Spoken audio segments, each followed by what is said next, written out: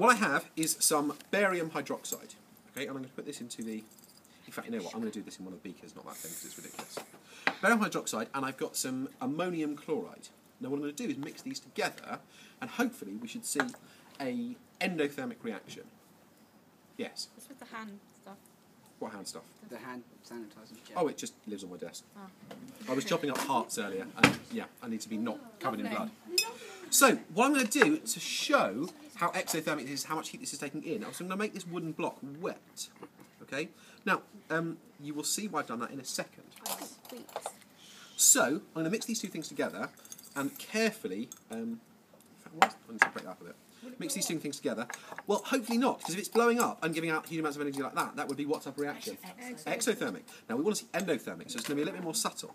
So, I mix the barium hydroxide and the ammonium chloride together, and they should start to react. Does it freeze it?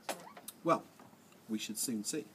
So they're mixing together. Now, can you see how the consistency of that is changing slightly? It's sort of clumping together, because one of the products it's making is water in this reaction. And you can see actually that's all gone liquid, and it was all just solid powders. It's not milk. You wouldn't want to put it in coffee. Okay, if you put that in coffee, oh, there'll be problems. Now, one of the products of this, because it's ammonium chloride, is it's giving off ammonia, which smells rather horrible. And I'd forgotten about that, which is why I just breathed the huge load in. That sort of horrible, slightly tangy smell in wee is sort of ammonia-like. Oh, is that what I can smell? Yeah, that's what you can smell. Unless you've wet yourself, that is the best one you can smell. Okay, but also, actually, this is getting actually very cold as it's going along. Okay, now hopefully, if this has worked, it's getting cold enough. Well, you know, I put water on the base there. Yeah. Fingers crossed.